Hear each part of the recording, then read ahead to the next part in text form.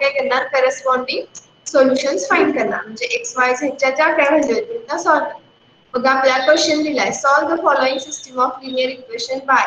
तर तुम्हाला क्वेश्चन मध्ये दिलेली असेल कुठली मेथड वापरायची, गॉस एलिमिनेशन मेथड वापरायची, गॉस जॉर्डन मेथड वापरायची की त्यानंतर पुढची आपण एक बघणार आहे एलयू फॅक्टरायझेशन मेथड. ही एलयू फॅक्टरायझेशन मेथड वापरायची. जी मेथड दिली त्या मेथडनं क्वेश्चन हे सॉल्व्ह करायचं.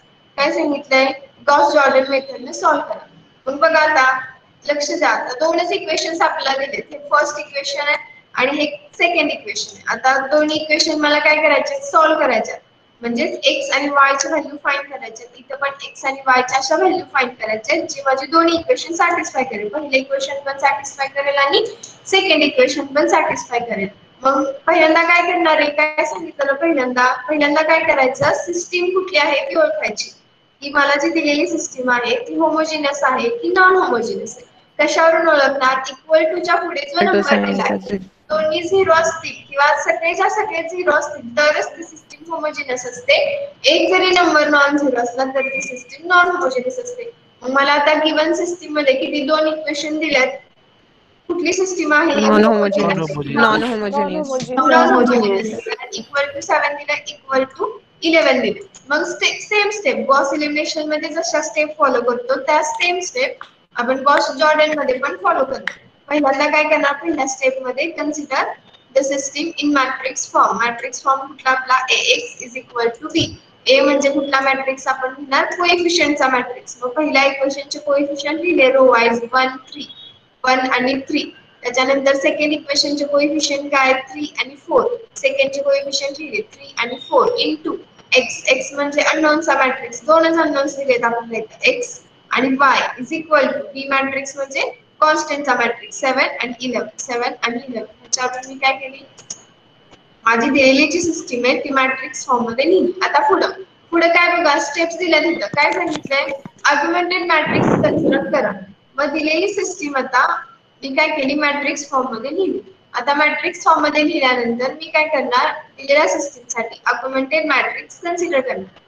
मग इथे लिहिलंय बघा सेकंड स्टेप मध्ये since the given system is non homogeneous. Non homogeneous आहे म्हणून ऑगमेंटेड मॅट्रिक्स करते. होमोजिनस असता तर फक्त ए मॅट्रिक्सच कन्सिडर केला जातो. Since the given system is non homogeneous दिलेली माझी सिस्टीम नॉन होमोजिनस आहे त्यामुळे मी काय करते इथं ऑगमेंटेड मॅट्रिक्स कन्सिडर करते गिवन सिस्टीम साठी. मग ऑगमेंटेड मॅट्रिक्स सांगितलं कसा लिहायचा असतो हा पार्ट सगळा एच आहे बघा रेड मध्ये जो पार्ट दिलाय तो ए मॅट्रिक्सचा फॉर्म आहे म्हणजे आपला कोएफिशियंट आहे. पुढे कोलन द्यायचे प्रत्येक 11 पुढे किंवा एक सरळ लाईन ओढली उभी तरी सुद्धा चालते. कोलन द्यायचे त्यानंतर पुढे काय करायचा करस्पॉन्डिंग बी मॅट्रिक्सचा पार्ट बी लिहायचा मॅट्रिक्स. 7 आणि 11. हा माझा रिक्वायर्ड ऑगमेंटेड मॅट्रिक्स झाला. रेड मध्ये जे एंट्रीज आहेत त्या कशाच्या आहेत ए च्या एंट्री आणि पुढं दुसऱ्या कलर मध्ये ज्या एंट्री आहेत त्या माझ्या बी मॅट्रिक्सच्या एंट्रीज आहेत. आता नेक्स्ट स्टेप मध्ये काय करणार बघा सेकंड स्टेप दिली तुम्हाला काय दिले use elementary row operation to transform coefficient matrix into an diagonal form. म्हणजे एलिमेंटरी रो ऑपरेशनचा वापर करून जो कोएफिशियंट मॅट्रिक्स आहे कोएफिशियंट मॅट्रिक्स म्हणजे माझा ए मॅट्रिक्स जो माझा हा ए मॅट्रिक्स आहे तो काय करा डायगोनल फॉर्मला कन्वर्ट करा. डायगोनल फॉर्म म्हटले डायगोनल फॉर्म आणि डायगोनल मॅट्रिक्स आपल्याला डिफरन्स नेक्स्ट लेक्चरला सांगितले. ह्या लेक्चरला फक्त 3 एक्झाम्पल आपण बघूया. डायगोनल फॉर्म म्हणजे काय रे डायगोनल मॅट्रिक्स कसा असतो मला हा जो ए मॅट्रिक्स आहे हा एवढाच ए मॅट्रिक्स डायगोनलला कन्वर्ट करायचा. म्हणजे ह्या मॅट्रिक्सचा हा जो रेड पार्ट आहे रेड पार्ट मध्ये ज्या एंट्रीज आहेत त्या एंट्रीज काय झाल्या पाहिजे डायगोनल फॉर्मला कन्वर्ट झाल्या पाहिजे. डायगोनल मॅट्रिक्स म्हणजे कसला मॅट्रिक्स असतो फक्त डायगोनल एंट्रीज ए मॅट्रिक्सची डायगोनल एंट्रीज एक फर्स्ट 1 जी दिली ती आणि सेकंड एंट्री 4 ह्या दोन एंट्रीज फक्त माझ्या मॅट्रिक्स मध्ये असल्या पाहिजेत आणि बाकीच्या एंट्रीज 0 झाल्या पाहिजेत. म्हणजे ह्या 3 च्या ठिकाणी 0 झाला पाहिजे आणि हा जो 3 इलेमेंट आहे हा 3 इलेमेंट पण 0 झाला पाहिजे. नेक्स्ट लिहिलं बघा नाव reduce the coefficient matrix into coefficient matrix म्हणजे फक्त जो रेड एंट्रीज मधला पार्ट आहे तेवढाच reduce the coefficient matrix into diagonal matrix by using elementary row operations. बघा परत एकदा सांगते coefficient matrix मला फक्त डायगोनल मॅट्रिक्सला कन्वर्ट करायचं आहे म्हणजे ह्या ज्या रेड एंट्रीज आहेत फक्त त्या रेड एंट्रीजचाच विचार करणार आणि हा रेड एंट्रीज पासून जो मॅट्रिक्स बनला एवढाच मॅट्रिक्स तो मॅट्रिक्स मी काय करणार डायगोनल मॅट्रिक्सला कन्वर्ट करणार. इथपर्यंत समजलंय काय काय स्टेप्स केलं ते? काही हो. समजलं नसेल तर लगेच विचार. मग बघा आता डायगोनल फॉर्मला कन्वर्ट कसा करायचा? आता लक्ष द्या. पहिल्यांदा मी काय चेक करणार? ए मॅट्रिक्स कडे फक्त रेड ज्या एंट्रीज आहेत त्याचाच विचार करायचा. ह्या पुढच्या ज्या एंट्रीज आहेत बी मध्ये त्या एंट्रीजचा विचार करायचा नाही. फक्त त्याच्यावर जे आपण ऑपरेशन घेऊ ते ऑपरेट करायचं. मग पहिल्यांदा आता पहिल्या एंट्रीचा विचार करा. पहिली जी एंट्री असते डायगोनलची एंट्री, ती पहिली एंट्री नेहमी 1 असली पाहिजे. नसेल तर ती 1 करून घ्यायची. मग पहिली एंट्री इथं माझी 1 आहे का? पहिली डायगोनल एंट्री 1 आहे ए मधली. बघा हो आहे का ही एंट्री? हो. 1 आहे. आहे. ठीक आहे. आता मग पुढे काय करणार मी? पहिली एंट्री डायगोनल एंट्री 1 आहे. मग काय करणार नेक्स्ट? तिच्या खालची जी एंट्री आहे, ती खालची एंट्री काय करायची? 0 करून झिरो. घ्यायची. मग 1च्या ठिकाणी 1च्या खाली एंट्री किती आहेत? एकच एंट्री आहे. 3 आहे. 3च्या ठिकाणी काय करायचंय मला? 0 करायचंय. मग मी काय करणार? 3 माझा कुठल्या रो मध्ये? सेकंड रो मध्ये. म्हणजे R2 वरती मी पुढचं ऑपरेशन परफॉर्म करणार. पहिलं ऑपरेशन काय घेणार? R2 changes to R2 minus 3च्या ठिकाणी मला 0 करायचा आहे. म्हणजे आणि वापर कशाचा करायचा? नेहमी त्याच्यावरती जो 1 आहे त्या 1 चाच यूज करायचा. त्या 1 चा यूज करून मला हा जो 3 आहे तो 0 करायचा.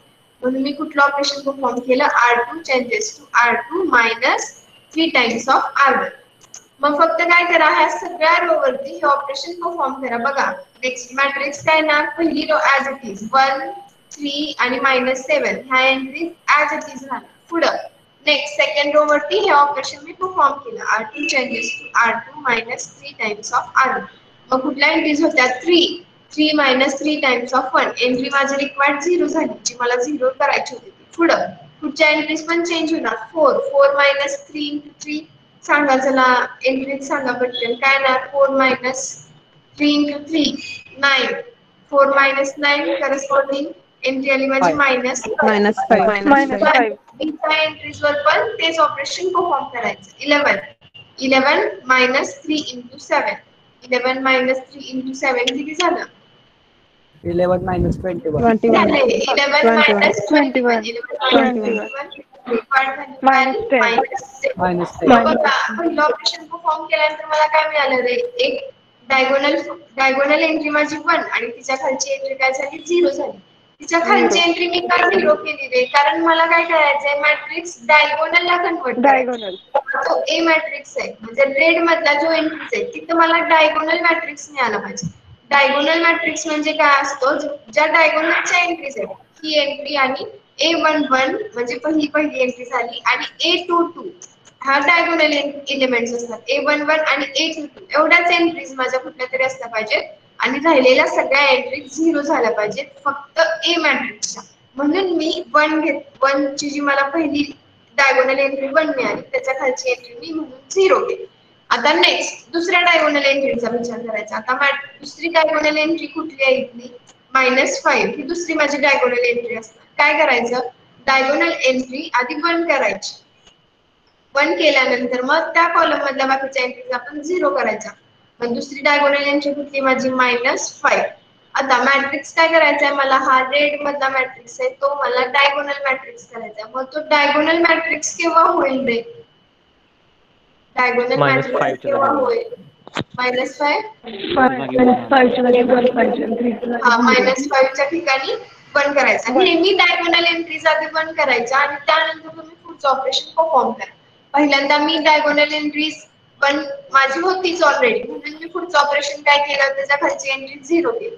मग एक एंट्री झाली. एक एंट्री माझी 1 झाली त्याच्या खालची एंट्री पण 0 झाली. मग आता पुढे जाताना दुसऱ्या डायगोनल एंट्रीचा विचार करायचा. दुसरी डायगोनल एंट्री 1 करायची आणि त्या 1 च्या कॉलम मधल्या सगळ्या बाकी एंट्रीज माझ्या 0 झाल्या पाहिजे.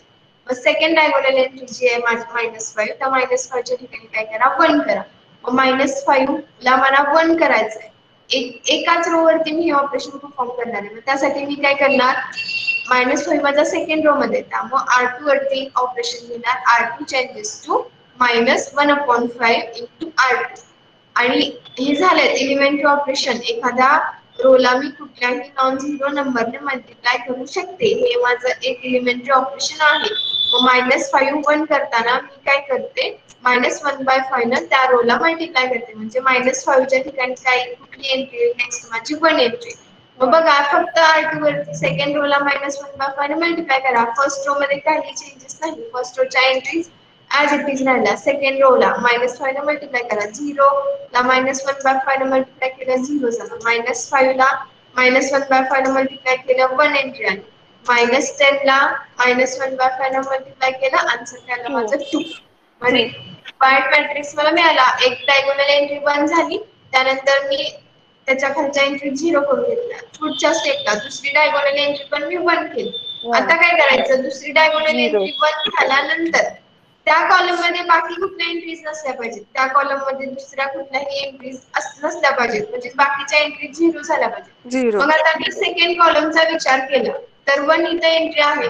पण इथं काय रे 3 एंट्री. थ्री ह्या 3च्या ठिकाणी काय 0 झालं पाहिजे. झिरो म्हणजे माझा जो रेड कलर मधला जो माझा मॅट्रिक्स आहे तो काय होईल? डायगोनल मॅट्रिक्सला डायगोनल कन्वर्ट मॅट्रिक्स होईल.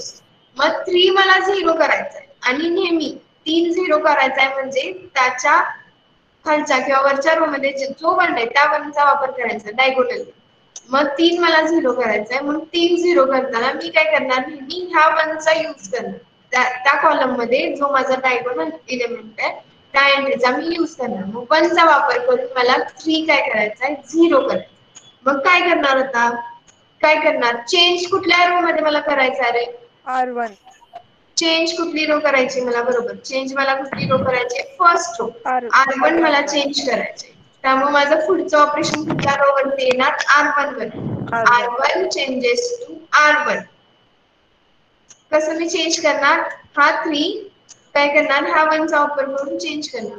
R1 changes to R1 minus 3 times of sorry R2 पाहिजे -3 टाइम्स ऑफ R2.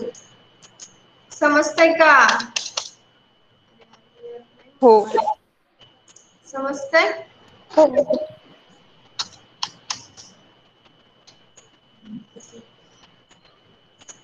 बघा काय करणार मी? एक डायगोनल एंट्री झाली त्याच्या खालची 0 झाली. ही दुसरी डायगोनल एंट्री. हा डायगोनल एंट्रीचा वापर करून त्याच्यावरचा 3 0 करायचा. 3 0 करायचा. 3 कुठल्या रो मध्ये? माझा पहिल्या रो मध्ये. पहिल्या रो वरती मी ऑपरेशन घेणार R1 changes to R1 minus 3 times of R2. मग बघा ऑपरेशनचे आता काय करणार? R1 वर मी ऑपरेशन परफॉर्म करते म्हणजे माझी पहिली रो चेंज होणार आहे. दुसरी रो ऍज इट इज. त्यामुळे मॅट्रिक्स लिहिताना आधी second matrix as it is लिहायचा. 0 मॅट्रिक्स 0 सॉरी 0 एंट्री 1 एंट्री आणि ही 2 एंट्री सेकंड रो मध्ये ऍज इट इज राहणार. पुढे मी काय करणार? पहिल्या रोच्या एंट्रीज ह्या फॉर्म नुसार चेंज होतील. R1 minus 3 times of R2. मग बघा 1 मायनस 3 टाइम्स ऑफ 0 1 झालं. करस्पॉन्डिंग एंट्री 1 झाली. पुढे 3 minus 3 into 1. 3 minus 3 into 1 entry झाली माझी 0. पुढे next 7 minus 3 into 2. 7 minus 3 into 2 6. So 7 minus 6 answer आलं 1. मग बघा आता हा रिक्वायर्ड रेड एंट्री मधला मॅट्रिक्स आहे. तो डायगोनल मॅट्रिक्सला झाला कन्वर्ट झाला. हो झाला का? हो फक्त रेड एंट्रीज मधला मॅट्रिक्सचाच विचार करायचा. फक्त ए चा विचार करायचा. कोलनच्या पुढे काय एंट्रीज आहेत, त्या काय होतात, कशा चेंज होतात याचा कधीही विचार करायचा नाही. फक्त माझा ए मॅट्रिक्स मी डायगोनलला कन्वर्ट करते. गॉस एलिमिनेशन मध्ये पण सेम. कोलनच्या पुढे ज्या एंट्रीज आहेत त्याचा विचारच करायचा नाही. फक्त जो माझा ए मॅट्रिक्स असणार आहे त्या ए मॅट्रिक्सचाच विचार करायचा आणि तोच मॅट्रिक्स तुम्हाला कशाला रोई कॉलनला करायचा, रोई कॉलनला गॉस जॉर्डन मध्ये डायगोनलला करायचा डायगोनल. माझा ए मॅट्रिक्स काय झाला? आता डायगोनल फॉर्मला कन्वर्ट झाला. इथपर्यंत सांगा समजलंय? इथपर्यंत हो समजलंय का? हो मॅम मॅडम मॅडम हो हो डायगोनल एंट्री नेहमी बंदच करायच्या का? हा डायगोनल एंट्री नेहमी बंदच करायच्या का? हा 1च करायची. जर 1 नाही केली तरी सुद्धा चालेल. म्हणजे इथं पण बघा -5 आणि 3. जर तुम्हाला -5 आणि -5 वरून हा 3 जर इझिली 0 करता येत असेल तर मग नाही 1 करायची. म्हणजे इथं जर समजा 6 वगैरे असतं तर मग 6 आणि 3 ह्या दोन्हीचा वापर करून मला इथली एंट्री इझिली 0 करता आली. पण शक्यतो 1च करा. पुढे कॅल्क्युलेशन जसं तुम्हाला इझिली वाटेल तसं. पण मॅट्रिक्स फक्त डायगोनलला कन्वर्ट झाला पाहिजे. डायगोनलला म्हणजे एक डायगोनल एंट्री कुठली तरी मिळाली पाहिजे, दुसरी डायगोनल एंट्री मिळाली पाहिजे आणि बाकी सगळ्या नॉन डायगोनल एंट्री 0 झाल्या पाहिजे. डायगोनल एंट्री 1 असला नसला तरी सुद्धा चालतं, फक्त नॉन डायगोनल एंट्री 0 झाल्या पाहिजे. एवढंच फक्त लक्षात ठेवा. ठीक आहे? ओके. ठीक आहे का? हो. बघा आता मॅट्रिक्स काय झाला माझा डायगोनल फॉर्मला कन्वर्ट झाला. ए मॅट्रिक्स हा फक्त रेड मधला जो माझा मॅट्रिक्स आहे तो मॅट्रिक्स आता माझा डायगोनलला कन्वर्ट झाला. मग नेक्स्ट स्टेप मध्ये पण सेम आपण काय करायचं बघा, गॉस इक्वेशन मध्ये एकदा मॅट्रिक्स रो इक्वलंट फॉर्मला कन्वर्ट झाला की रँक वगैरे फाइंड करायचो आणि कुठलं सोल्युशन आहे ते शोधायचं, युनिक आहे इनफायनाइट आहे कसं आहे. इथं पण सेम प्रोसेस, मॅट्रिक्स डायगोनलला कन्वर्ट झाला की मग मी चेक करणार आता मॅट्रिक्सला कोणत्या प्रकारचं सोल्युशन आहे ते. मग सांगा आता मला कसं चेक करायचं का? नॉन झिरो रोज. रँक आणि नंबर ऑफ नॉन झिरो.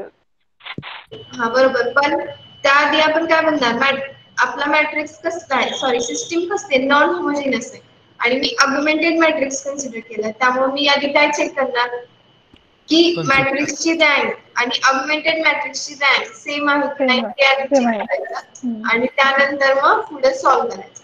मग बघा मॅट्रिक्सची रँक किती आहे इथं, ए मॅट्रिक्सची रँक किती मला सांगा. 2. ए मॅट्रिक्सची रँक 2 आणि ह्या सगळ्या मॅट्रिक्सची म्हणजे 2. ऑगमेंटेड मॅट्रिक्सची रँक पण किती आहे 2 म्हणजे सिस्टीमला सोल्युशन असणार. मग पुढच्या स्टेप मध्ये चेक करायचं की ए ची रँक आणि नंबर ऑफ अननोन्स दोन्ही सेम आहेत का, दोन्ही सेम असतील तर मग युनिक सोल्युशन येईल. ए ची रँक किती आहे म्हणजे नंबर ऑफ नॉन झिरो रोज किती आहेत, ए कडे 2 आहे. ए म्हणजे फक्त रेड एंट्रीज मधला मॅट्रिक्स किती आहे, ए ची रँक पण 2 आहे आणि नंबर ऑफ अननोन्स म्हणजे कुठल्या व्हॅल्यू फाइंड करायच्या आहेत, एक्स आणि वाय म्हणजे असे दोन अननोन्स आहेत, नंबर ऑफ अननोन्स पण सेम आहेत म्हणजे rank is equal to number of unknowns आहेत, त्यामुळे सिस्टीमला कसलं सोल्युशन असणार, युनिक सोल्युशन. इथं जर लेस दॅन असतं, इक्वल टू च्या ऐवजी तुम्हाला लेस दॅन रिलेशन मिळालं तर सिस्टीमला infinite solution. Rank equal to number of unknowns आहेत, त्यामुळे सिस्टीमला कसलं सोल्युशन असणार माझ्या, युनिक सोल्युशन असणार. मग आता इथे बघा करस्पॉन्डिंग हा जो मॅट्रिक्स मला मिळाला ऑगमेंटेड मॅट्रिक्स, ह्या ऑगमेंटेड मॅट्रिक्स वरून सिस्टीम घ्यायची. आता सिस्टीम कशी लिहिणार तुम्ही, हे जे असतात रेड मधल्या ज्या एंट्रीज आहेत ते काय आपले कोएफिशिएंट मॅट्रिक्स. मग बघा 1 इंटू एक्स येणार, 1 इंटू इथे लिहिले बघा सिस्टीम लिहिली 1 इंटू एक्स प्लस पुढे 0 into Y, next 0 into Y is equal to 1. पहिल्या रोला कोण आहे 1 इज इक्वल टू 1. हे पहिलं इक्वेशन आहे. Second equation 0 into x plus 1 into Y is equal to 2. हे मला सेकंड इक्वेशन मिळालं म्हणजे 0 into x plus 1 into Y is equal to 2. हे काय झालं माझं सेकंड. मग ही सिस्टीम सॉल्व्ह केलं बघा 0 इंटू वाय म्हणजे 0 म्हणजे x ची व्हॅल्यू मला 1 मिळाली, 0 इंटू एक्स म्हणजे 0, y इज इक्वल टू 2 म्हणजे y ची व्हॅल्यू काय मिळाली मला 2 मिळाली. म्हणजे ह्या एवढ्या मॅट्रिक्स तुम्ही फाइंड केला की तुम्हाला काय मिळतात, लगेच सोल्युशन मिळतात. गॉस एलिमिनेशन मध्ये काय व्हायचं, बॅकवर्ड सबस्टिट्यूशन तुम्हाला आधी फाइंड करायचे बरोबर. आधी तुम्ही z फाइंड करायचा, मग तो वरच्या इक्वेशन मध्ये पुट करून y फाइंड करायचा, मग x फाइंड करायचा.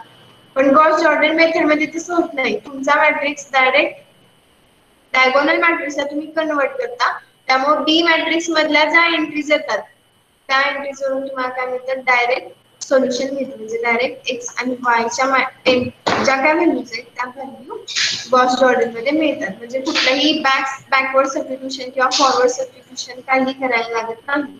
फक्त डायगोनल फॉर्मला मॅट्रिक्स कन्वर्ट करायचा आणि इकडे बी मधल्या ज्या एंट्रीज आहेत, पहिली एंट्री एक्स ची एंट्री दे व्हॅल्यू दे, दुसरी जी एंट्री माझी ती कशाची वाय ची व्हॅल्यू दे. पहिलं एक्झाम्पल समजलंय का, एक्स ची व्हॅल्यू काय मिळाली तुम्ही पण सांगू शकता. एक्स ची व्हॅल्यू मला मिळाली 1 आणि वाय ची व्हॅल्यू काय मिळाली मला 2. x इक्वल टू 1 आणि y इक्वल टू 2 हे काय झालं माझं दिलेल्या सिस्टीमचं सोल्युशन. समजलंय पहिलं एक्झाम्पल. बघा x equal to 1 y equal to 2 put करून बघायचं, चेक करायचं आपलं एक्झाम्पल बरोबर आहे का. x इक्वल टू 1 आणि y इक्वल टू 2 पहिल्या इक्वेशन मध्ये टाका. 3 into 2 6 plus 1 7 म्हणजे बरोबर. x इक्वल टू 1 आणि y equal to 2 4 into 2 is 8 8 plus 3 11 equal to 11 पर्यंत. म्हणजे दिलेलं मी जे काही सोल्युशन काढलंय ते बरोबर आहे. दोन्ही इक्वेशन्स काय होतात माझे सोल्युशन ने x आणि y च्या त्या व्हॅल्यूजने सॅटिस्फाईड होतात. मग समजलं गॉस जॉर्डन मध्ये काय करतो फक्त काय करतो येस दिलेला मॅट्रिक्स फक्त डायगोनल मॅट्रिक्स डायगोनलला कन्वर्ट करायचा. डायगोनल एक डायगोनल एंट्री घ्यायची पहिली A11 ची तिचा वापर करून त्या कॉलम मधल्या सगळ्या एंट्री झिरो करायच्या. नेक्स्ट स्टेप मध्ये दुसरी डायगोनल एंट्री पकडायची A22 ची तिचा वापर करून तिच्यावरची एंट्री पण झिरो करायची खालची एंट्री पण झिरो करायची. थर्ड मध्ये पण तिसरी डायगोनल एंट्री पकडायची A33 तिचा वापर करून तिच्यावरच्या खालच्या सगळ्या त्या कॉलम मधल्या एंट्रीज काय करायच्या झिरो करायच्या. गॉस जॉर्डन मध्ये बघा आपण गॉस एलिमिनेशन मध्ये काय करायचं रे फक्त हा 1 घ्यायचो आणि त्याच्या खालच्या एंट्री झिरो करायचो. नंतर हा 2 किंवा इथे जी काय एंट्री येईल सेकंड ती घ्यायचो आणि तिच्या खालची एंट्री फक्त झिरो करायचो. हे कशात बघायचं आपण गॉस जॉर्डन आणि गॉस एलिमिनेशन मध्ये फक्त आपण काय करतोय पहिली एंट्री घेतोय 1 पहिली नॉन झिरो एंट्री किंवा डायगोनल एंट्री घेतोय 1 तिच्या खालच्या एंट्री झिरो करतोय. दुसरी एंट्री मी जेव्हा घेते 2 त्यावेळी तिची खालची एंट्री पण झिरो करते आणि वरची एंट्री पण झिरो करते. का कारण मला मॅट्रिक्स डायगोनलला कन्वर्ट करायचं म्हणजे बाकी सगळ्या नॉन डायगोनल एंट्रीज ह्या माझ्या झिरो आल्या पाहिजे. मग थर्ड मध्ये पण मी तिसरी एंट्री घेते आणि तिसऱ्या एंट्रीच्या कॉलम मधल्या ज्या एंट्रीज आहेत म्हणजे तिसऱ्या एंट्रीच्या वरच्या दोन्ही एंट्रीज काय करते झिरो करते म्हणजे माझा मॅट्रिक्स मग कुठल्या मॅट्रिक्सला फॉर्म होईल शेवटी डायगोनल मॅट्रिक्सला फॉर्म होतं की नाही ते मी चेक करते. समजलं का पुढलं एक्झाम्पल तुम्ही क्वेश्चन काहीच विचारत नाही मला विशेष वाटतं तुम्हाला क्वेश्चन नाही पडत म्हणजे ऑनलाईन एज्युकेशन आहे आपलं असं पण नाही की ब्लॅकबोर्ड वर शिकवायचे स्टेप बाय स्टेप तरी पण कसं काय तुम्हाला काहीच डाऊट नसतं. बघायचं सेकंड एक्झाम्पल हो चला बघा हो सेकंड एक्झाम्पल आता गॉस जॉर्डनने सॉल्व्ह करायला सांगितलंय. काय आहे सेकंड एक्झाम्पल मध्ये आपल्याला कुठली सिस्टीम दिली इथे पण बघा non non non homogeneous homogeneous non homogeneous same matrix form consider करायचा x is equal to b x equal to b मध्ये लिहिला आता हे तुम्हाला येतच असेल ए मॅट्रिक्स कसा लिहिला सगळा कोएफिशियंटचा मॅट्रिक्स x मॅट्रिक्स आपला xyz जे ते matrix equal to b b matrix म्हणजे आपला जो कॉन्स्टंट आहे इक्वल टू साइनच्या पुढे ज्या नंबर्स आहेत ते सगळे मॅट्रिक्स मध्ये कसले झाले बी मध्ये त्या एंट्रीज सगळ्या बी मॅट्रिक्सच्या एंट्रीज झाल्या. पुढं दिलेली सिस्टीम ही कसली नॉन होमोजिनियस सिस्टीम आहे त्यामुळे मी काय करणार इथं ऑगमेंटेड मॅट्रिक्स कन्सिडर करणार. ऑगमेंटेड मॅट्रिक्स कन्सिडर करा रेड मधल्या एंट्रीज ए मॅट्रिक्स मधला पुढे कोलन द्यायचे आणि त्यानंतरच्या बी मधल्या एंट्रीज घ्यायच्या 1 4 2 1 4 2 5 बी च्या एंट्रीज झाल्या. पुढं काय करणार मी कोएफिशियंट मॅट्रिक्स जो माझा म्हणजे रेड एंट्रीज मधला जो मॅट्रिक्स आहे तो डायगोनल मॅट्रिक्सला कन्वर्ट करणार एलिमेंटरी ऑपरेशनचा वापर करून. बघा आता रेड मॅट्रिक्सचा फक्त विचार करा ह्या पुढच्या ज्या एंट्रीज आहेत त्या एंट्रीज थोड्या त्यांच्या इग्नोर करायच्या डायगोनल पहिली डायगोनल एंट्री घ्यायची पहिली डायगोनल एंट्री 199 चेक करायची नसेल तर 1 करायची 1 आहे ऑलरेडी 1 चा वापर करून काय करणार त्या कॉलम मधल्या बाकी एंट्री 0 म्हणजे 1 चा वापर करून ही खालची एंट्री 0 करायची आणि त्या खालची एंट्री वर काय करणार मी 0 करेल. मग बघा आता काय घेणार ऑपरेशन सांगा पहिली डायगोनल एंट्री 1 आहे मला सेकंड आणि थर्ड मधल्या एंट्रीज ही एंट्री 0 करायची काय घेणार R2 changes to R2 minus R1 तिकडे ते कमी तिथं सर असतं मग काय तुम्ही चेक करणार R2 changes R2 R2 minus R2 R1 minus आणि R1 थर्ड रो मध्ये एंट्री 0 करायची असेल तर काय करणार R3 changes to R3 R3 changes to minus R3 minus R1 R3 R2 minus minus R1. बघा इथे कन्फ्युज होऊ नका म्हणजे थर्ड रो वरती जरी मी असं ऑप्शन घेतलं R3 changes to R3 minus R2 तरी पण इथं 0 एंट्री होते पण पुढच्या एंट्री तुम्हाला म्हणजे तसं आन्सर चुकण्याची शक्यता असते त्यामुळे नेहमी ही जी पहिली एंट्री आहे तिचाच यूज करून ह्या सगळ्या एंट्री 0 करायच्या. मग बघा पहिल्या रो मध्ये काही चेंज केला नाही पहिली रो ऍज इट इज ठेवली कॉलमच्या पुढच्या एंट्रीज लिहायच्या फक्त आणि ऑपरेशन परफॉर्म करायचे नाहीतर त्या एंट्रीज तशाच ठेवा तसं काय करायचं नाही लिहायचं आणि जे काय ऑपरेशन आपण घेतोय ते मात्र सगळ्या रो वरती या परफॉर्म करायचं. मग पुढे बघा आता सेकंड रो काय R2 मायनस R1 म्हणजे 1 इथं 1 मायनस 1 पुढची एंट्री आली 0. पुढे 2 minus 1, 2 minus 1 नेक्स्ट एंट्री आली 1. पुढे 1 minus 1, 1 minus 1 आली पुढची एंट्री 0. पुढे 4 minus 1, 4 minus 1 नेक्स्ट एंट्री आली 3. त्यानंतर पुढे R3 minus R3 म्हणजे 1 minus 1, 1 minus 1 पुढची एंट्री आली 0. पुढे 1 minus 1 नेक्स्ट एंट्री आली 0. पुढे 1 minus 1 पुढची एंट्री आली 0. त्यानंतर 2 minus 1, 2 minus 1 पुढची एंट्री आली 2.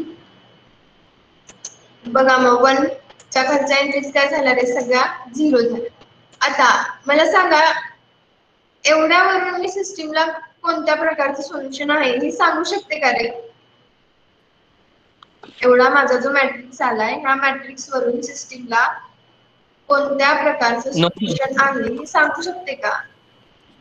नो सोल्युशन असणार.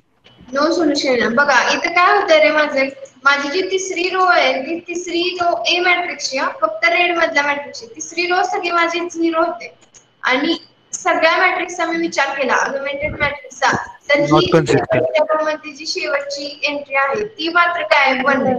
नेचर ऑफ द सोल्युशन मध्ये मी काय सांगितलं आपण काय चेक करतो ए मॅट्रिक्सची रँक किती आहे ते ए मॅट्रिक्सची रँक इथं काय येते माझी ए मॅट्रिक्स म्हणजे फक्त रेड मधल्या एंट्रीचा विचार करा. ए मॅट्रिक्स मध्ये काय होतंय एक शेवटची रो माझी 0 होते. ए मॅट्रिक्स म्हणजे रेड एंट्रीज मधला मॅट्रिक्स शेवटची रो माझी काय राहते 0 रो येते. त्यामुळे रँक किती आली म्हणजे नंबर ऑफ नॉन झिरो रोज किती आल्या माझ्या 2. Rank of A is equal to 2. पण ज्यावेळी मी ऑगमेंटेड मॅट्रिक्सचा विचार करते म्हणजे हा सगळ्या मॅट्रिक्सचा विचार करते ह्या सगळ्या मॅट्रिक्स मध्ये रँक किती येते म्हणजे rank of number of non zero rose first second आणि तिसरी रो पण माझी ऑगमेंटेड मॅट्रिक्सची नॉन झिरोच आहे कारण 1 ही शेवटची एंट्री नॉन झिरो म्हणजे रो नॉन झिरो. बरं ऑगमेंटेड मॅट्रिक्सची रँक किती आली माझी 3 आली. ए मॅट्रिक्सची रँक 2 येते आणि ऑगमेंटेड मॅट्रिक्सची रँक काय येते 3 येते.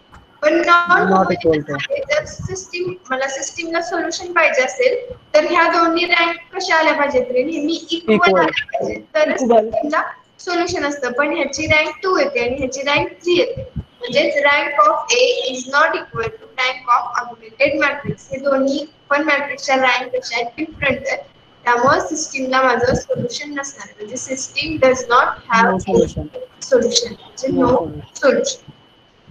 समजलं वाटलंस तर तुम्ही हा डायगोनलला कन्वर्ट करा. फक्त काय करणार ह्या 1 चा वापर करून त्याच्यावरची एंट्रीज फक्त 0 करायची. एक स्टेप तुमची वाढेल त्यानंतर तुम्ही हेच बघणार की ए मॅट्रिक्सची रँक काय येते आणि ऑगमेंटेड मॅट्रिक्सची रँक काय येते. दोन्ही सेम असतील तर मग पुढची कंडिशन नंबर ऑफ अननोन साठीची चेक करायची. पण जर का दोन्ही रँक डिफरंट असतील तर मग माझ्या सिस्टीमला सोल्युशनच नाहीये म्हणजे सिस्टीमला कुठलंही सोल्युशन एक्झिस्टच होत नाहीये. मग एवढ्यावरच आपण स्टॉप होणार. सोल्युशन एक्झिस्ट होत नाही म्हणजे काय होतं तर असे कुठलेच XYZ रिअल नंबर्स नाहीयेत जे ऍट अ टाइम हे तिन्ही इक्वेशन सॅटिस्फाय करतील असे रिअल नंबर एक्झिस्टच नाही. त्यामुळं सिस्टीमला काय म्हणते मी नो सोल्युशन आहे. सिस्टीमला सोल्युशन नाही याचा अर्थ पण समजून घ्या. सिस्टीमला सोल्युशन नाही म्हणजे असे कुठलेच XYZ नंबर्स नाहीयेत जे तिन्हीच्या तिन्ही इक्वेशन सॅटिस्फाय करतील. एक इक्वेशन सॅटिस्फाय करणारे नंबर मिळू शकतील पण तिन्हीच्या तिन्ही इक्वेशन सेम टाइम नंतर आपण सिस्टीम म्हणतो की तिन्हीच्या तिन्ही माझे जे इक्वेशन दिले ते सॅटिस्फाय झाले पाहिजेत सेम व्हॅल्यू. असे कुठलेच XYZ मिळत नाही जे हे तिन्ही equation at the same time satisfy करतील. त्यामुळे सिस्टीमला काय नो सोल्युशन. सिस्टीमला सोल्युशन नसेल तर त्या सिस्टीमला कसली सोल्युशन म्हणतात रे? सिस्टीमला कसली सिस्टीम म्हणतात? दोन काय शब्द मॅडम बघितले अनकॉन्सिस्टंट दोन नॉट शब्द कॉन्सिस्टंट अँड कन्सिस्टंट. हा इनकन्सिस्टंट इनकन्सिस्टंट. आणि इनकन्सिस्टंट. कन्सिस्टंट म्हणजे सोल्युशन असलं की कन्सिस्टंट म्हणतो आपण आणि सोल्युशन नसेल तर त्या सिस्टीमला इनकन्सिस्टंट. ठीक आहे. त्यानंतर आता एक एक्झाम्पल बघूया. शेवटचं एवढंच एक्झाम्पल आहे. थर्ड एक्झाम्पल काय सांगितलंय same Gauss Jordan method solve करायचे नॉन होमोजिनियस सिस्टीम.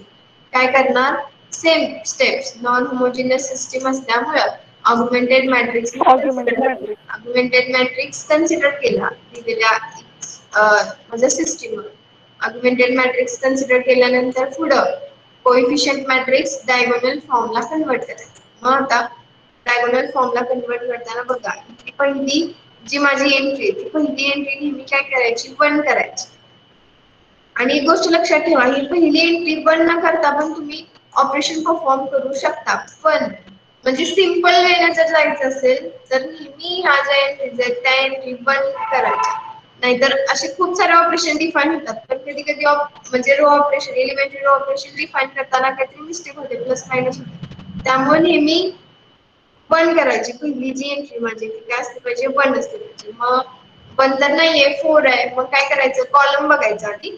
कॉलम मध्ये कुठे 1 असलं तर इंटरचेंज करायचं, नाहीतर मग डिव्हाइड करायचं. मग पहिली एंट्री 4 आहे, कॉलम मध्ये 1 R1 changes to R2. Third मध्ये आहे माझा. मग मी काय करणार पहिली आणि थर्ड रो इंटरचेंज करणार. आणि लक्षात ठेवा रो इंटरचेंज करताना हे इलेमेंट म्हणजे कोलनच्या पुढचे इलेमेंट सुद्धा इंटरचेंज करायचे. जे काही तुम्ही ऑपरेशन घ्याल ते कोलनच्या पुढच्या एलिमेंट वर पण परफॉर्म करायचं, कारण हा आपण एक सगळा मॅट्रिक्स कन्सिडर करतो. हा सगळ्या मॅट्रिक्स वर फक्त ह्या रेड एंट्रीज वर कॉन्सन्ट्रेट करतोय डायगोनल करायला, पण हा सगळ्या मॅट्रिक्स कन्सिडर करतोय. त्यामुळे कोलनच्या पुढच्या एलिमेंट वरती सुद्धा ते ऑपरेशन परफॉर्म करायचं. मग मी काय ऑपरेशन घेतलं R1 आणि R3 इंटरचेंज केलं. का केलं मला इथं 1 आलं.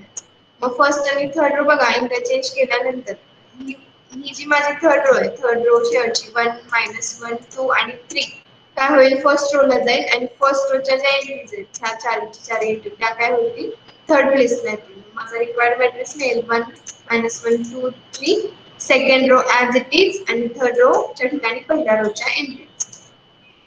पहिल्या रोच्या एंट्रीज घेतल्या. ठीक आहे, मग पहिली डायगोनल एंट्री मला 1 मिळाली. आता पुढे काय करणार? पहिली डायगोनल एंट्री 1 झाल्यावर खालच्या एंट्रीत 0 खालची करणार. एंट्री खालच्या एंट्रीत 0 झिरो पाहिजे. करणार. मग साइन वरती लक्ष ठेवायचं, -2 नको 0 पाहिजे. मग कुठली रो आहे -2 ची सेकंड R2 plus तर R2 2R2. Changes to R2 असंच लिहायचं आधी. ज्या रो वरती ऑपरेशन परफॉर्म करतोय सेकंड वर मी करते ना, मग R2 चेंजेस टू R2 असंच ऑपरेशन लिहायचं आणि मग पहिल्या रोचा काय संबंध येतो तो लिहायचा. थर्ड रो वरती मी ऑपरेशन घेते ना, मग R3 चेंजेस टू R3 असंच ऑपरेशन येतं. कारण एलिमेंटरी ऑपरेशनची डेफिनेशनच ती आहे. जी काही रो आहे ती रो ही पहिल्यांदा घ्यायची आणि मग त्याच्या पुढे जे ऑपरेशन घेतोय ते. ठीक आहे, मग R2 चेंजेस टू R2 काय करायला लागेल आता -2 आहे. -2 नको काय पाहिजे 0 पाहिजे. मग -2 मधून कुठला एलिमेंट ऍड किंवा सबट्रॅक्ट केला माझा आन्सर 0 येईल. ऑब्विसली -2 मध्ये मी जर +2 केला तर 0 येईल. मग +2 कसा करू शकते मी? 1 पहिल्या रोला मल्टिप्लाय करून मला +2 मिळू शकतो. मग माझं ऑपरेशन काय ना R2 changes to R2 plus काय केलं मी 2 टाइम्स ऑफ R1. पुढं थर्ड रोचा पण विचार करा. थर्ड रो मध्ये कुठली एंट्री आहे 4 एंट्री, मला 0 करायची. मग R3 changes to R3 R3 changes to आता काय R3 करायला minus लागेल 4R1. 4 R3 मध्ये minus -4 4R1. केलं की होईल. 4 -4 टाइम्स ऑफ R1 ही माझी next entry. R3 changes to R3 Minus 4 4R1. Times of R1. मग बघा पहिल्या एंट्री ऍज इट इज 1 -1 2 आणि 3 as it is. Second row ह्या रूल नुसार चेंज होईल. -2 + 2 एंट्री आली 0. पुढे 1 आणि इथला +2 आणि हा -1 काय होईल -2 होईल. सो 1 -2 1 -2 एंट्री आणि -1. पुढं -3 + 2 × 2 हे ऑपरेशन घेते मी. -3 -3 + 2 × 2 4 4 म्हणजे -3 + plus 4 1 आणि 0 plus 1 1 आली. पुढं -3 + -4 1 + 3 × 2 6 -4 + 6 काय झालं plus 2 plus 2 +2 आलं. पुढं थर्ड एंट्री वर थर्ड रो वरती हे ऑपरेशन परफॉर्म केलं. 4 minus 4 -4 4 4 -4 आला माझा 0. 0 पुढं -3 minus minus of -1 minus minus इथं plus प्लस होईल. plus 4 एंट्री आली plus +1. 1 पुढं 1 1 +1 -4 × 2 8. So 1 - 8 -7. पुढं -8 -4 × 3 12 -8 -12 आन्सर आला minus 20 -20 बघा पहिली डायगोनल एंट्री पण तिच्या सगळ्या कॉलम मधल्या एंट्री 0. आता पुढं पुढं काय बघणार? पुढं कुठल्या एंट्रीवर कॉन्सन्ट्रेट करणार? second column second row कुठल्या second row सेकंड A11 ही एंट्री झाली, मग पुढं सेकंड मधली सेकंड वर कॉन्सन्ट्रेट करायचं, म्हणजे जी -1 आहे त्या -1 वरती कॉन्सन्ट्रेट करायचं. -1च्या ठिकाणी तुम्ही 1 करू शकता, ह्या रोला मायनस न मल्टिप्लाय करू, नाही केलं तरी चालेल, फक्त स्टेप्स वाढतील जर तुम्ही मायनस न मल्टिप्लाय केलं. मायनस ने मल्टिप्लाय न करता सुद्धा मी -1च्या वरची आणि खालची एंट्री 0 करू शकते. बघा लक्ष द्या, मॅट्रिक्स मी डायगोनलला कन्वर्ट करते. डायगोनल म्हणजे फक्त ह्या डायगोनल एंट्रीज माझ्या असल्या पाहिजे आणि बाकी ह्या सगळ्या 6च्या 6 एंट्रीज माझ्या काय झाल्या पाहिजे, 0 झाल्या पाहिजे. मग त्यासाठी मी पहिली डायगोनल एंट्री घेते आणि तिच्या कॉलम मधल्या एंट्री 0 करते. पुढच्या स्टेप मध्ये मी दुसरी डायगोनल एंट्री घेणार आणि त्या डायगोनल एंट्रीच्या राहिलेल्या कॉलम मधल्या एंट्री 0 करणार. म्हणजे ह्या 1 चा यूज करून मी त्याच्या खालचा 1 पण 0 करणार आणि त्याच्यावरची जी एंट्री ती एंट्री सुद्धा काय करणार, 0 करणार. मग बघा कुठल्या रो मध्ये एंट्री, सेकंड रो. मग सांगा चला आधी खालच्या रोची एंट्री सांगा. -1च्या खाली जो 1 आहे तो मला 0 करायचा आहे. काय करणार, ऍड करणार. दोन ऍड रो करणार. ऍड R3 बरोबर. R आणि R सेम टाइम R3 आणि R3 plus R1. At same times मला खालची एंट्री पण 0 पाहिजेच आहे, पण गॉस जॉर्डनने मी सॉल्व्ह करते डायगोनल, त्यामुळे मला वरची एंट्री पण 0 पाहिजे. मग आता -1 च्या खाली जी एंट्री आहे ती तर ठीक आहे 0 झाली, दोन्ही ऍड करते. मग -1च्या R1 वर एंट्री ती एंट्री पण R1 0 झाली पाहिजे. मग ती कशी करणार, R1 R1 minus subtraction. R1 R3 R2. minus R3. बघा ह्याचा आता मी आन्सर घेत असेल तर काय करायचं, आधी सेकंड रो आहे तशीच लिहायची, सेकंड रो वरती काही चेंज नाही. नेक्स्ट पुढच्या, आता आधी थर्ड रो आपण चेंज करूया. थर्ड रो वरती काय हे ऑपरेशन मी परफॉर्म केलं, R3 changes to R3 plus R1 म्हणजे 0 प्लस 0. थर्ड रो आली 0, पुढं 1 minus 1 1 minus 1 आन्सर आला माझा 0. पुढे -7 ऍडिशन घेतोय, -7 plus 1 -7 plus 1 आन्सर आला माझा -6. ह्या दोन्हींची ऍडिशन -12 plus 2 -12 plus 2 आन्सर आला माझा -18. ठीक आहे. पुढे R1 वर काय घेतलं, R1 minus R1 changes to R1 minus R2, कारण काय ह्या कॉलम मध्ये फक्त माझी ही जी एंट्री -1 तेवढीच एंट्री प्रेझेंट असली पाहिजे आणि बाकीच्या एंट्री मला काय करायचे, 0 करायचे, कारण मॅट्रिक्स मला डायगोनलला करायचा. म्हणून मी काय करणार, -1चा ह्या यूज करून त्या कॉलम मधल्या सगळ्या एंट्री 0 करणार. आधी मी खालची एंट्री 0 केली R3 वरती ऑपरेशन घेऊन आणि त्यानंतर त्याच्यावरची एंट्री 0 करणार आता मी R1 वरती ऑपरेशन. मग बघा सेकंड रो आधी मी लिहिली आहे तशी, नंतर थर्ड रो वरच्या ऑपरेशन लिहिलं. आता काय करायचं, फर्स्ट रो वरचं ऑपरेशन घ्यायचं, R1 minus R2. मग 1 minus 0 1 minus 0 हा 1च झाला. पुढं -1 minus of -1 minus plus 1 -1 plus 1 माझा 0. पुढे 2 सॉरी 1 minus 2 आहे, नाही 2 R1 झाली ना, R1 2 minus 1 2 minus 1 पुढची एंट्री आली माझी 1. पुढे 3 minus 2 3 minus 2 त्याच्या पुढची एंट्री आली माझी 1. मला रिक्वायर्ड मॅट्रिक्स मिळाला, ज्यामध्ये पहिली डायगोनल एंट्री आहे त्याच्या खालच्या एंट्री 0, दुसरी डायगोनल एंट्री आहे त्याच्या कॉलम मधल्या राहिलेल्या दोन्ही एंट्री 0. आता मी थर्ड डायगोनल एंट्रीचा विचार करणार आणि थर्ड डायगोनल एंट्रीज मधल्या कॉलम मधल्या बाकीच्या एंट्रीज काय करणार, 0 करणार. बघा थर्ड डायगोनल एंट्री काय आधी पण करा, नाहीतर ऍज इट इज ठेवली तरी चालते. 1 केलं, 1 कशी करणार आहे आता, -6 नको 1 पाहिजे, कसं करणार 1 divided by -6. divided by -6. -6. R3 changes to minus, as it is ठेवली तरी चालेल, फक्त ऑपरेशन वेगळी येते.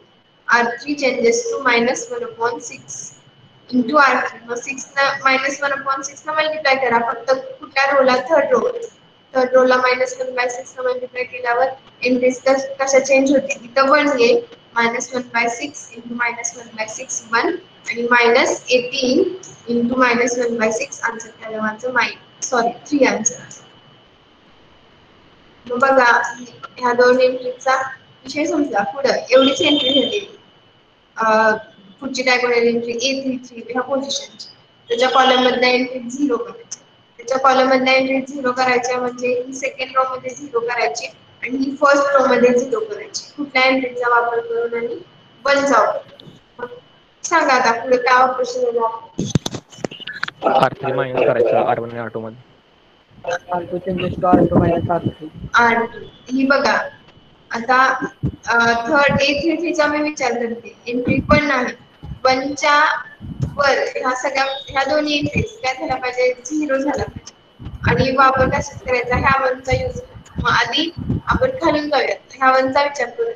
ही एंट्री सेकंड रो मध्ये मला 0 करायची. म्हणजे R2 minus R2 changes to R2 minus ही कशी 0 करायची ह्या 1 चा यूज करू.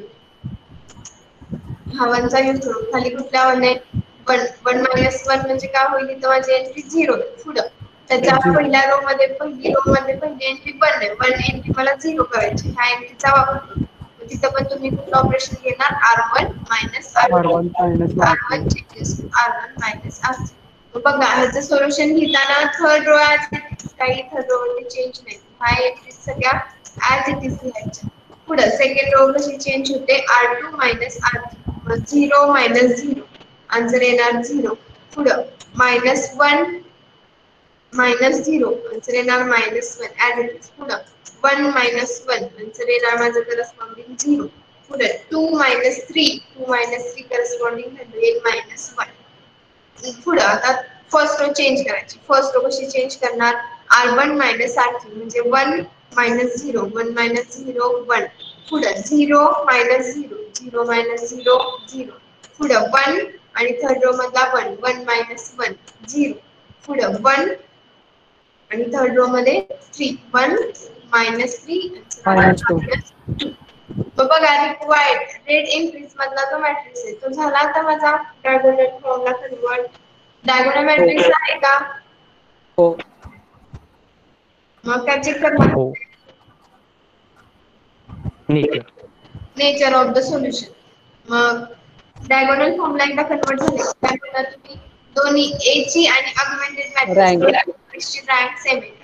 A ची रँक किती आहे A ची A 3. मॅट्रिक्स म्हणजे रेड एंट्रीज मधला मॅट्रिक्स रँक त्याची 3. काय नॉन झिरो रो. मग किती आहे 1 2 आणि 3 3 रोज नॉन झिरो. मग A ची रँक आली माझी 3. पुढे सगळ्याच्या सगळ्या ऑगमेंटेड मॅट्रिक्सचा विचार करायचा. होल ऑगमेंटेड मॅट्रिक्सची रँक म्हणजे नंबर ऑफ 3. नॉन झिरोज किती आहेत पहिली नॉन झिरो रो आहे 3. नॉन झिरो रो आहे 3. दुसरी पण नॉन झिरो. मग रँक ऑफ ऑगमेंटेड मॅट्रिक्स किती आली माझी 3. आणि इथं नंबर ऑफ अननोन्स पण किती आहेत माझे 3 आहेत x y z. मग rank of A equal to rank of augmented matrix आहे म्हणजे सिस्टीमला सोल्युशन असणार. मग मी पुढे चेक करणार की नंबर ऑफ अननोन्स बरोबर तिचं काय रिलेशन आहे रँकचं. मग रँक दोन्ही मॅट्रिक्सच्या सेम आहेत आणि विथ नंबर ऑफ अननोन्स पण काय सेमच आहे म्हणजे तीनच आहेत नंबर ऑफ अननोन्स. त्यामुळे सिस्टीमला सोल्युशन असणार आणि rank is equal to number of unknowns असल्यामुळे सिस्टीमला युनिक सोल्युशन असणार. करस्पॉन्डिंग सांगा आता ह्याच्यावरूनच सांगा रे. हा ऑगमेंटेड मॅट्रिक्स वरूनच सांगा मला x y z X value काय ना x ची X काय is ना equal X is equal to minus minus 2, 2, Y is equal to y 1 is equal आणि to Z is 1. equal to 3. z equal to 3. 3 z is equal to 3. इथं बघा y ची value 1 का म्हणजे इथं -1 आहे. म्हणजे हे इक्वेशन कसं येईल -y इज इक्वल टू -1 येईल. Minus त्यामुळे minus y is minus equal to cancel 1. y म्हणजे अशी सिस्टीम येते. Y is equal x to 1. Plus 0 minus 2 y ची व्हॅल्यू इथं -1 -1 y is equal to -1 minus minus cancel होईल आणि Plus. आन्सर येईल 1 y is equal to 1 Plus 1. आणि पुढे शेवटची व्हॅल्यू मिळते बघा -2 1 3 आन्सर बरोबर आहे का नाही कसं चेक करणार Equation इक्वेशन मध्ये. मध्ये -1 2 3 इक्वेशन मध्ये टाकून काय करणार चेक करणार आन्सर बरोबर आहे की नाही ते. समजलंय. पुढच्या लेक्चरला आपण आणखी एक एक्झाम्पल बघूया म्हणजे तुम्हाला आणखी जास्त समजेल व्यवस्थित. 2 मिनिट तुम्हाला असं शिकवलं तरी चालेल ना तुम्हाला दिसतो का ब्लॅकबोर्ड दिसतो. काही प्रॉब्लेम येत नाही ना हा मिस दिसतो. नाही. मॅडम मी घेतलंय ना एक लेक्चर हो. हा मॅडम एक लेक्चर तसं घेतलंय ना मॅडम मी हो हो. हो. हो घेतलं. ठीक आहे, मग आपण शिकूया next lecture पासून. तुम्ही लेक्चरला बसताना हे पेन पेपर वगैरे घेऊन बसता का रे? हो. हो. हो. हो. मला वाटतं